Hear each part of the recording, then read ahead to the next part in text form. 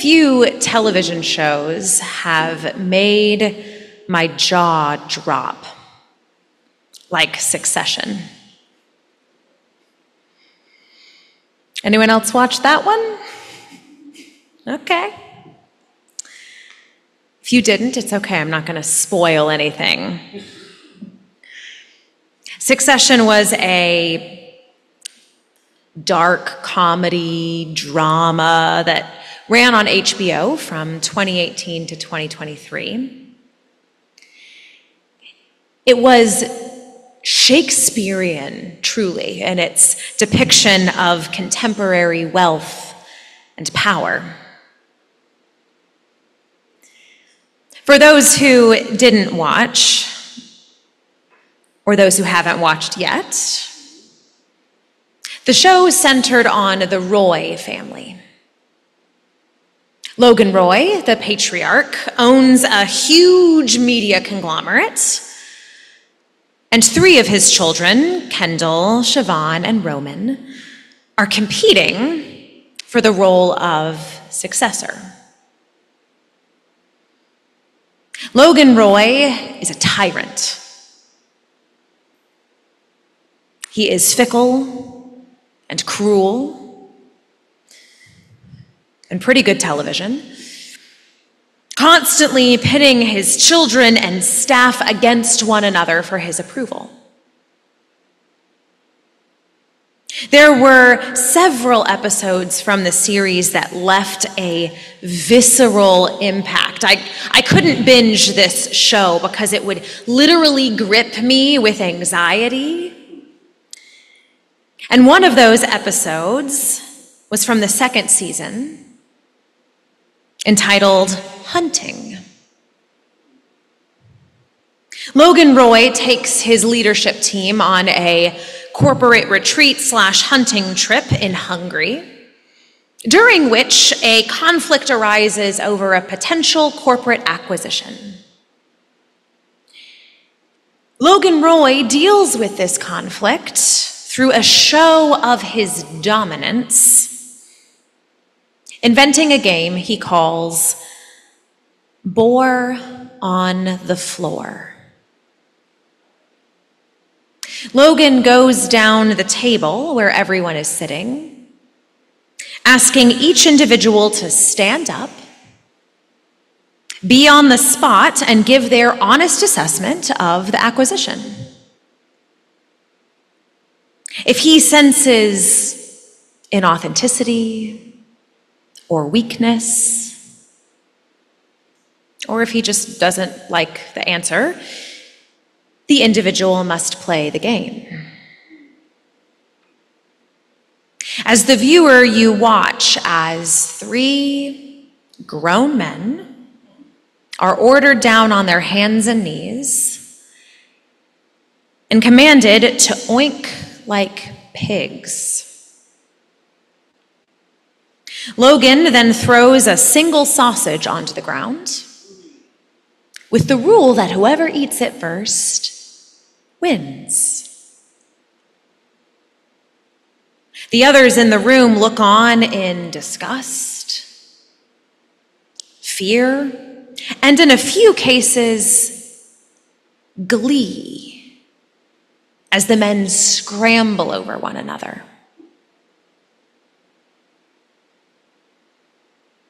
This episode of television dramatized the depths of corruption that can exist within powerful institutions. Yes, this is a television show, but the director and the writer of it studied real-life events in preparation for filming. People will go to great lengths in order to maintain power or to have access to it. Herod wanted to maintain his power. He ruled Galilee as a client state of the Roman Empire. He was the disfavored son of the far more powerful Herod the Great, and he had a bit of a complex about that. And in today's text, he throws himself a birthday party. This story is both a flashback in time and a foreshadowing. A minor passion narrative that presages the passion narrative of Jesus. Mark intentionally places this grotesque tale in his gospel, sandwiching it between the sending of the disciples and the feeding of the 5,000. Its placement is a cue to the reader that God's work is risky, and that God's work opposes that of the empire. Herod's party is attended by other rich and powerful men, likely people he wanted to impress. And for the evening's entertainment, he turns to his stepdaughter. She dances for the room. She dances for the room. A dance that is so pleasing, the text says, to the men that Herod decides to grant her whatever she asks. If that made you feel icky, yeah, it should. She isn't sure what to do with this favor that she's been granted, so she turns to her mother for advice, who, due to her own grievances, asks for the head of John the Baptist. The request is fulfilled, and the stepdaughter, just a girl, is presented with John's head on a platter. It's no boar on the floor, but it's not good. Here we see leadership governed by greed and lust, fear and guilt, and ultimately the desire for power. I believe that someone said something about this once. Power tends to corrupt, right? And absolute power corrupts absolutely. This is a deeply political text, and one that we shouldn't shy away from in our times. Succession isn't the only contemporary example of corruption, is it? We can see it in our institutions, in courts, in government, in churches. Human institutions have always clung to power in ways that are unjust, violent, and humiliating. And God's work has always opposed it. God's work has always opposed it through prophets, through everyday disciples, and through possibilities for grace. One way to read this text, and an important way to read this text, is to see Herod as a symbol or as an archetype.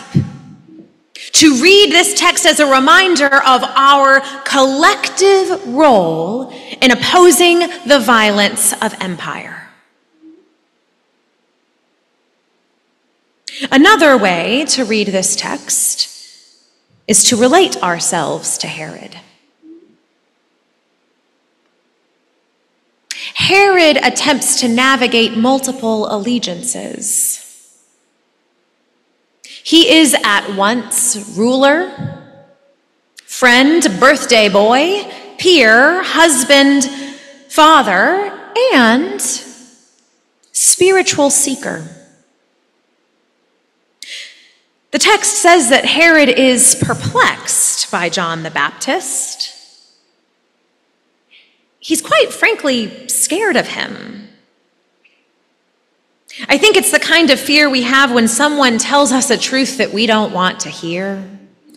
When someone holds up a mirror to our actions and forces us to confront ourselves.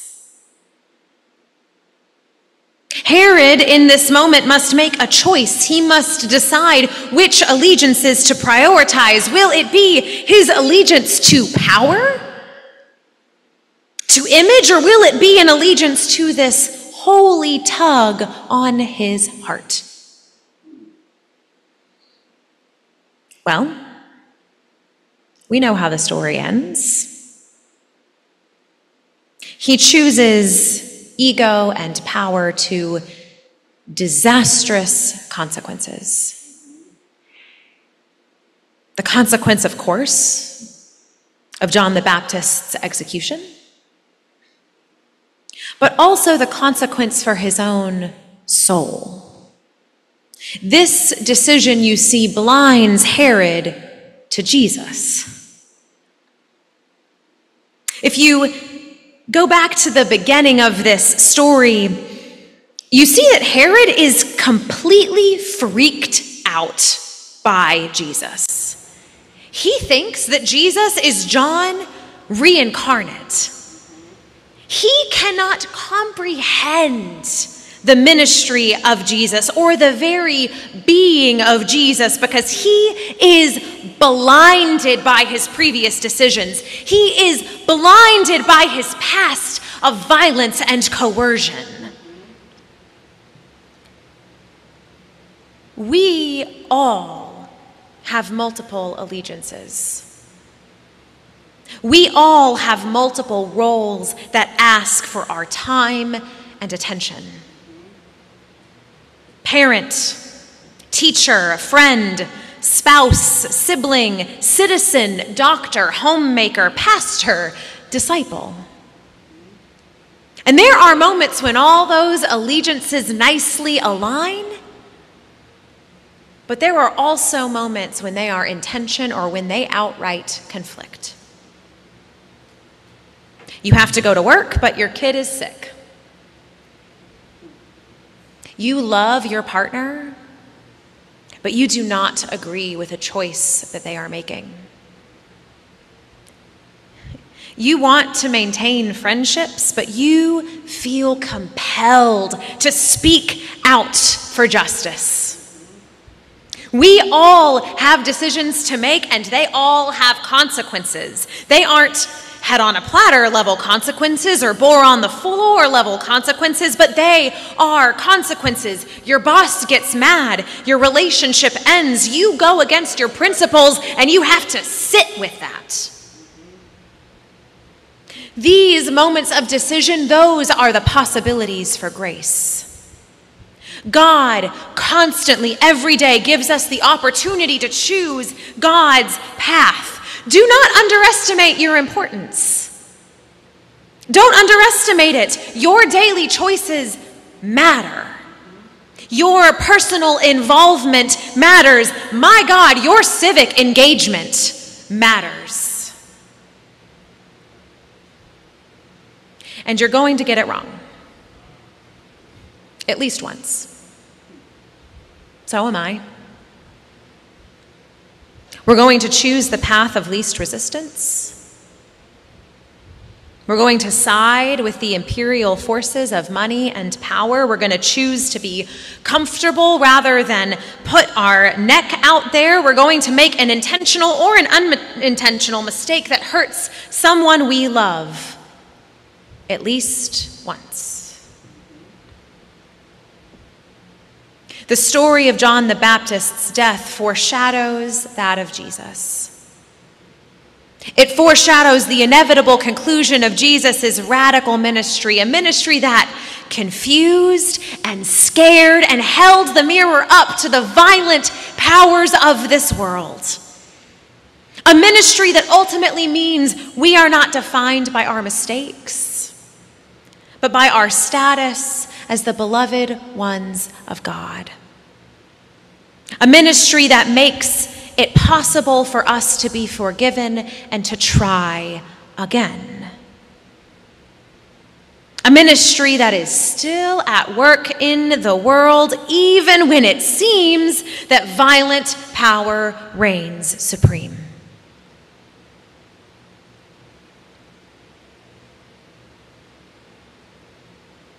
We began using our current benediction in 2022, following Russia's invasion of Ukraine. We started using it as a way to connect us as a congregation to our human siblings around the globe, to remember that war and violence exists, and to connect us to the reality of the times in which we live. It's been over 2 years, my friends, and I could spend a long time naming acts of violence that have occurred since then, including what happened just yesterday. Many of us came into worship this morning with fear about what happened, and fear about what it will mean for an already contentious election cycle. There are churches this morning where former President Trump will be praised as a martyr, will be compared to John the Baptist, and lifted up to energize the movement of white Christian nationalism. We cannot pretend that that's not happening. We also can't pretend that Jesus doesn't have something to say about violence. Jesus himself was killed by state violence. Jesus says again and again in his text that we are called to be people of justice and peace, but we also must be clear about the width and the depth of violence in our times. What happened yesterday was violence, but it's also violence to call for mass deportations. That's also violence. It's also violence to strip away the bodily autonomy of women and trans people. That's also violence. And it's also violence to promote racist ideologies and to say that we should go back in time to when so many people in this room couldn't vote. That's also violence. I believe that to be followers of Christ in these times is to be clear-eyed about the multiple methods of violence that are at work, and to prophetically affirm that God is still present.